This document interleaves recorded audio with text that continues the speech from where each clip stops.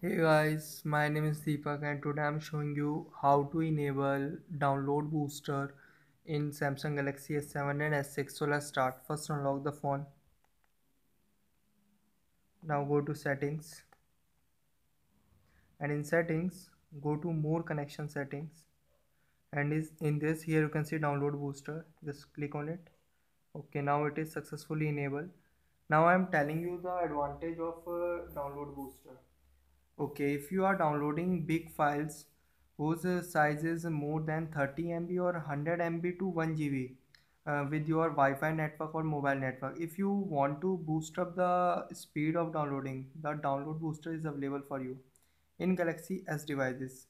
In download booster mode, it speed up your download speed by the combination of Wi-Fi and mobile data network. In this, your mobile data and Wi-Fi both are downloading the file, so your 4G data and Wi-Fi speed up the download speed. Guys, thanks for watching. Please like, share and subscribe.